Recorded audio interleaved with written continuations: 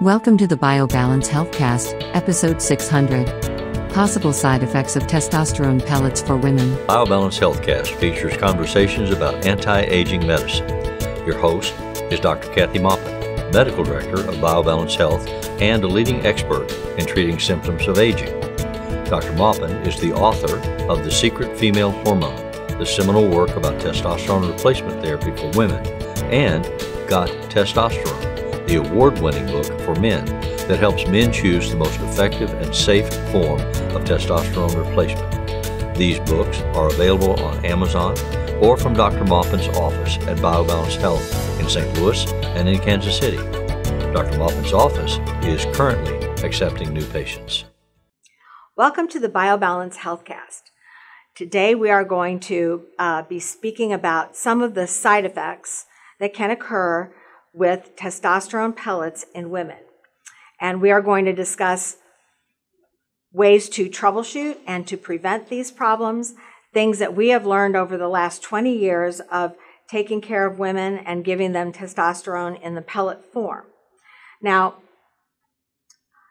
this may seem like a weird thing to talk about because you never hear of a treatment on television or anywhere else where they say, oh, and these are the possible side effects, unless they're just speaking 100 miles an hour and they go, oh, and you can die. That doesn't happen with pellets. And we are going to place the side effects or possible issues that may occur with women and testosterone pellets in a subterfuge so that you can't even understand it. I'm going to discuss each one, and they're not many. They are just bothersome to my patients. So they may be bothersome to you if you choose to get testosterone pellets. So first I'd like to discuss why I only use testosterone pellets in women. I find that it is the best way to deliver testosterone for women. It develops an even level every day, all day long. You get the same dose of testosterone until the pellets start to run out. And then they start to drop, and then we replace them. Therefore, you're going to have the same level of testosterone every day, just like men do their whole lives. And honestly, I was talking to a patient the other day, and I thought of this possibility. She said, well, why is it better to have the same hormone level every day? And I said, well, the only reason we have hormone levels that go up and down before menopause is because we are being primed for procreation every month. And if that was the best way to have your hormones secreted and the hormone levels distributed, then men would have hormones go up and down every day. But honestly, that causes a lot of problems. It causes emotional problems. Sometimes you feel great, sometimes you feel bad, because every day your testosterone and everything and your estrogen and progesterone are going up and down. That's why one of the reasons I like testosterone in pellet form. It stays the same every day. I know what I'm going to get. When I wake up, I know how I'm going to feel. I don't have to guess, oh my God, do I have PMS? Do I have enough estrogen? Am I going to have hot flashes while I'm talking in a meeting or doing a Healthcast? So my patients come to me so that they can have fewer side effects and a better effect every single day that is predictable.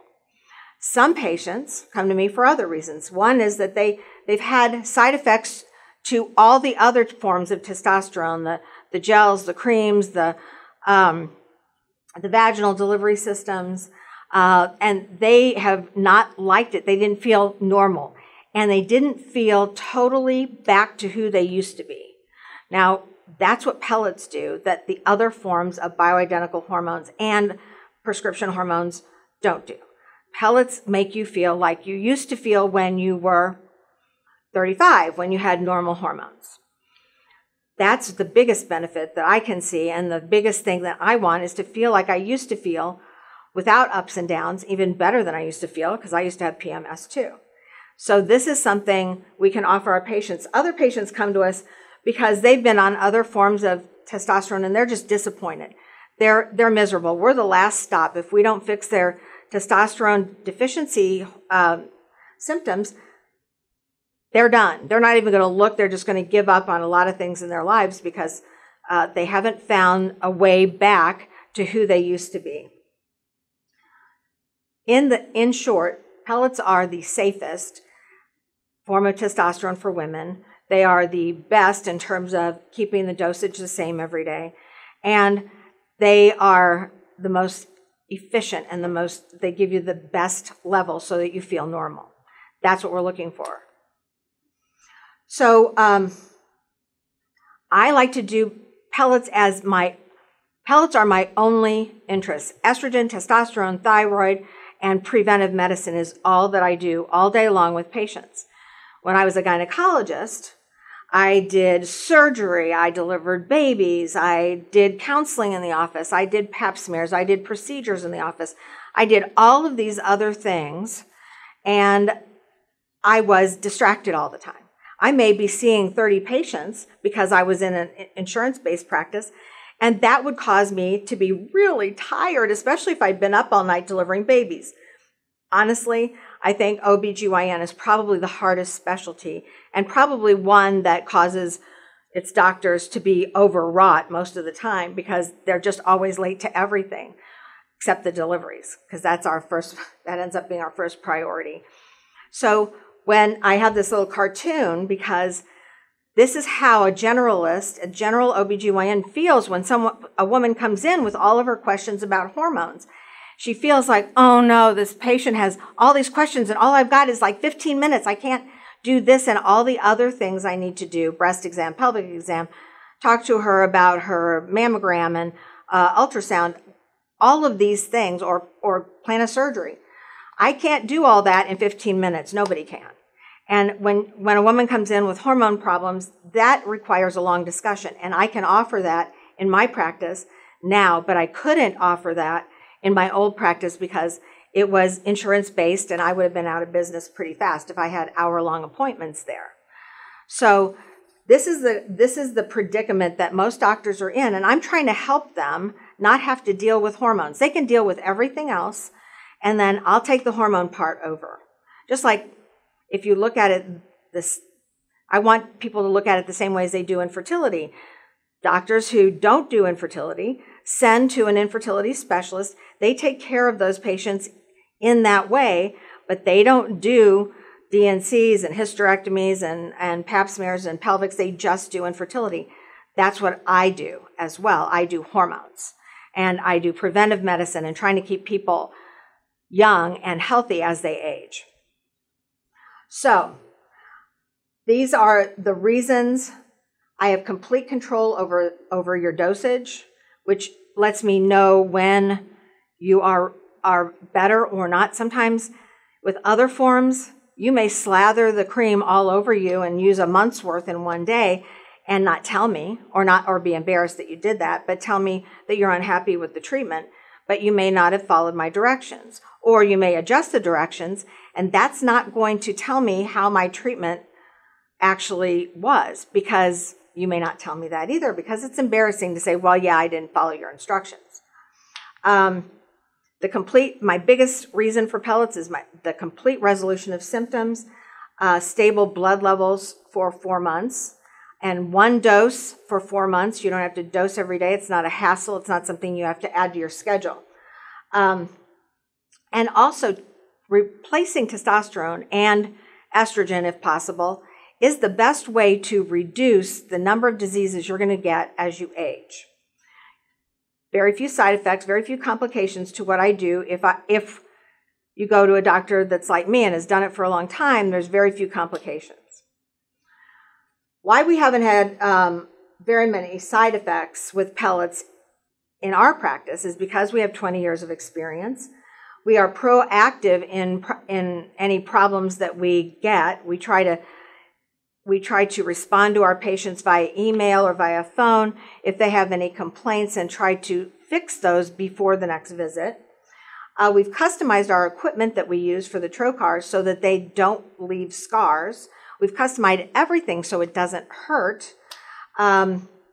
We've changed our technique and use the most expensive scrubs and the most expensive pellets so that we don't have expulsions where the pellets just come back out. And that happens to a lot of practices, but it doesn't happen very often. In fact, it's rare in ours.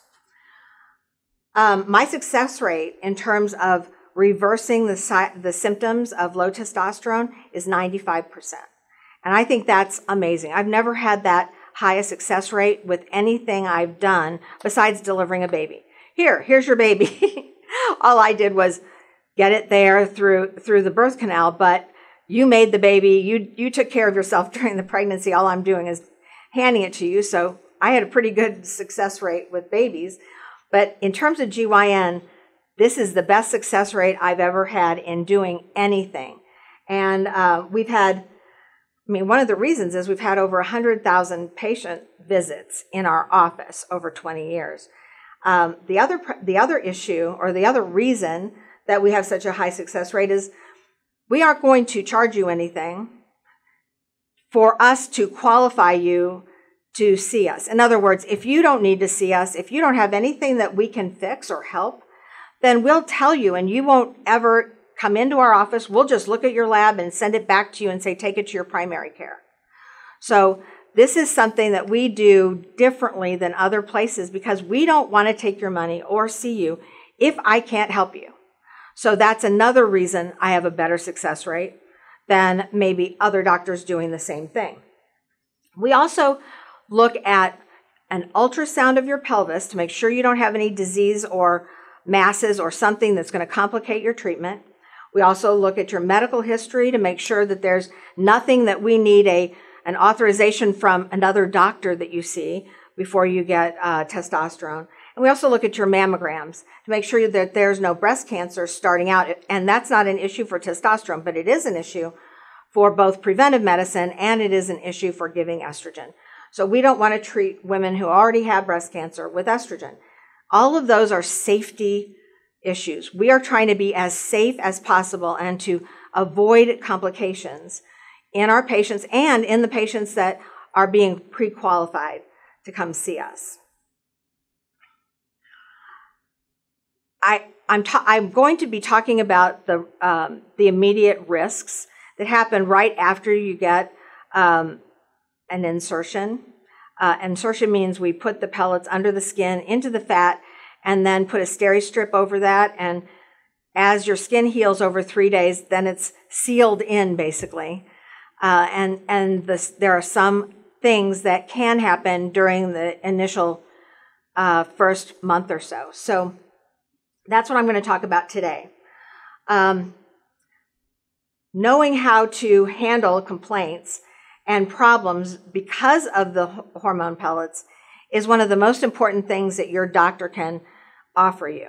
Because if we can fix anything that's not perfect or anything that's not right for you, then we are fulfilling our duty to you. We're making you as healthy as possible from our end. And as I've said before in my Healthcast, you have to have the intention to be healthy, and I have to have the intention to heal you.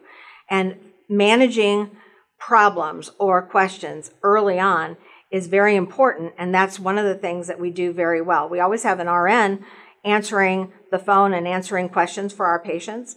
That's not something that is common in any of the other practices that I know of that do hormone replacement. And it makes a big difference if you're talking to a secretary versus talking to a business person who doesn't understand medicine versus talking to an RN who does understand medicine and who can explain the issues to you.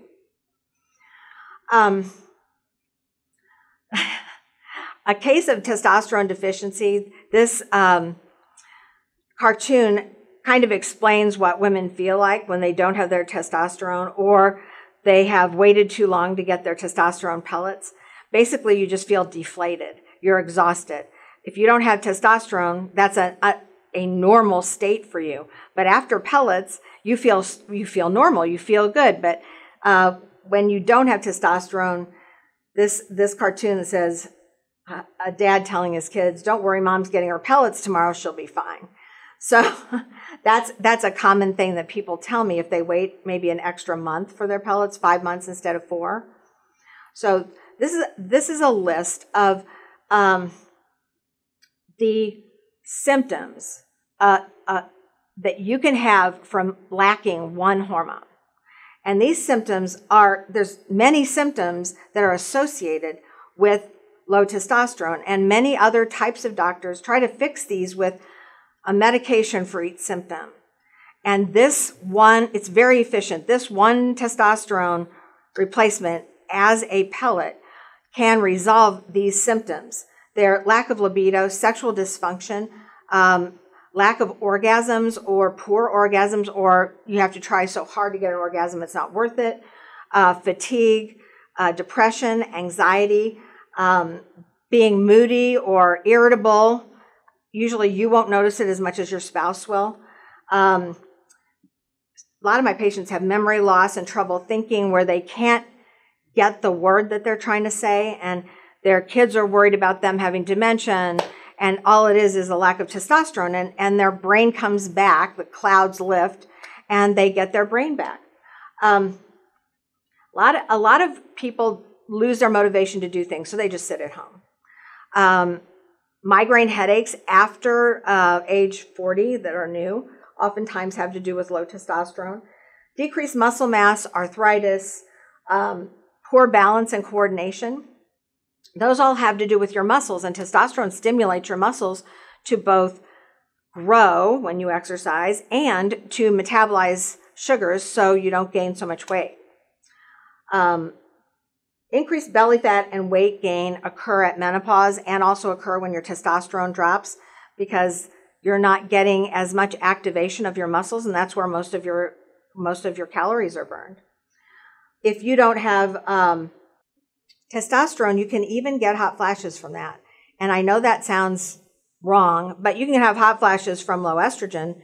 Some people get their estrogen replaced. They still have hot flashes, and that's because they don't have testosterone replaced.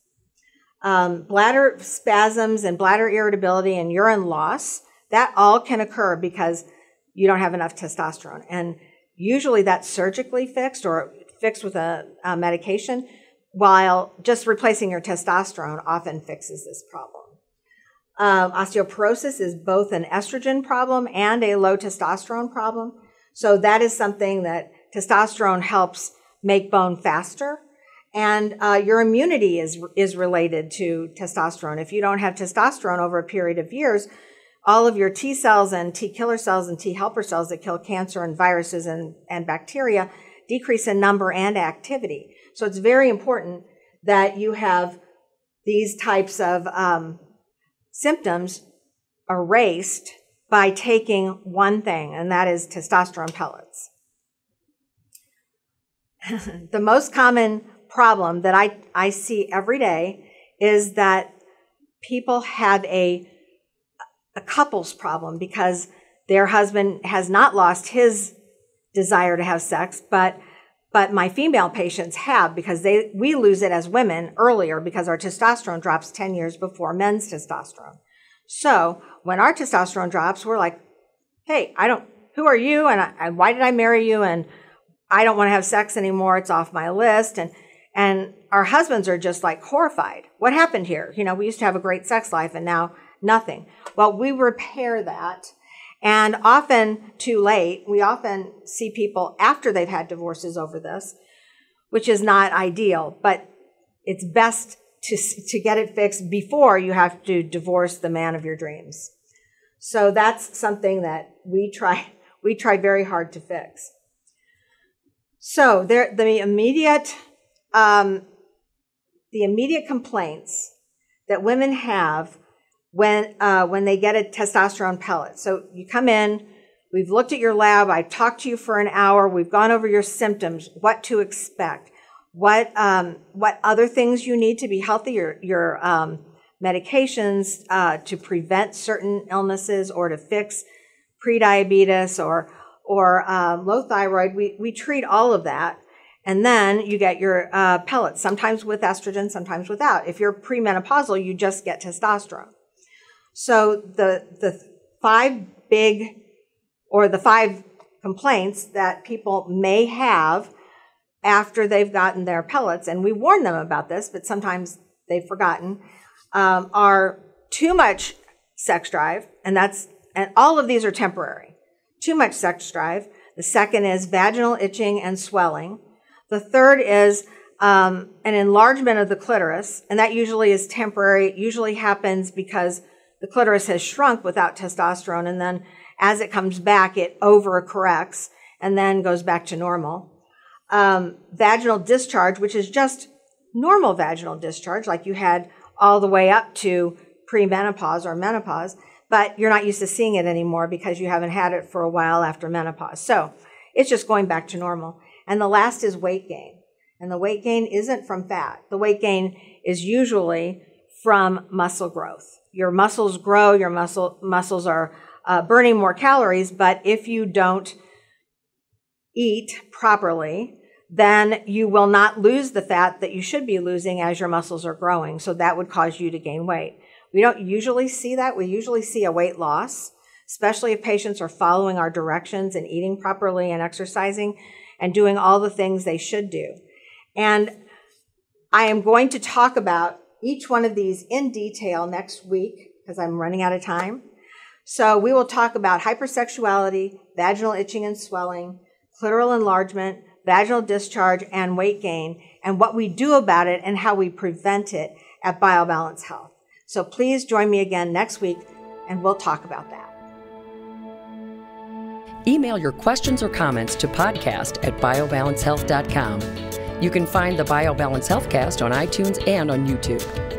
For more information about bioidentical hormone pellet therapy and other reverse aging solutions, visit biobalancehealth.com or call 314-993-0963. You can find Dr. Maupin on Twitter at Dr. Kathy Maupin and on Facebook at facebook.com/biobalancehealth.